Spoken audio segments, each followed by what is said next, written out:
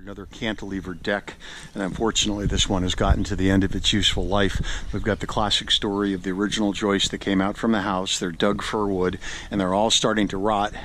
You can see up here, the owners put a little screen up there because birds were nesting, but let's see if I can get you a better view of the rotted joist. You can see all that rot that's up there, and it's pretty much on every joist, and if you go up on the deck it's pretty bouncy. So what's going to have to happen is this whole deck's going to have to come out, and we cut the joists right even with the stucco, and we have to bring in new joists coming out from the house.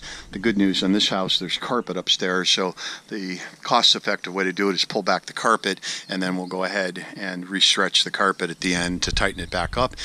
We put in pressure-treated joists here, and we're going to put in glass railings, and on this deck here, composite decking. So this is Paul, Golden Gate Enterprises, with another cantilever deck project. We specialize in cantilever decks. We get the permits, engineering, we handle the whole thing. So we'll keep you posted as we go through and replace this deck. Thanks very much. Bye-bye.